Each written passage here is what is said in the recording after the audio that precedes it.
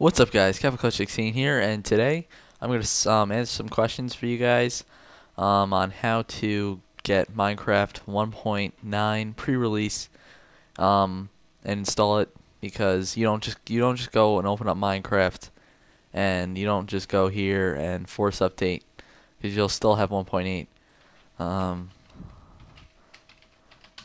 See, if I open this up, it's still 1.8.1. So I'm going to show you how you could download this. You're just going to go to the link in the description, but I'm just going to go here. Jeb was the one that uploaded the link on Twitter. So all you do, just download it. Then you go to your downloads. Whoops, downloads. I have a ton of stuff in here. I got to clean this out.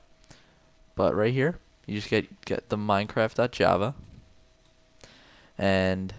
or Minecraft.jar, I mean, and you just hit the Windows button and R, which is whatever your to get to the roaming folder, or you could also go just type in R and nope, type in run, and right here you just type in this, not this exact route or whatever you would call it, but you want to get to your app data roaming folder.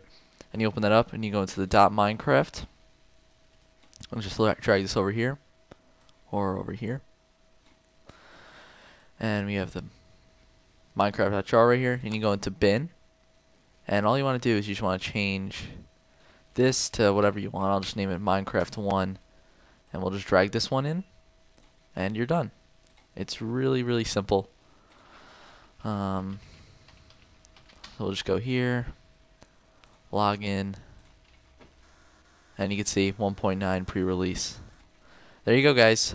Please rate the video, and if you enjoy, please subscribe for more Minecraft videos, especially 1.9 now that it came out. And yeah, so see you guys later. Thanks for watching.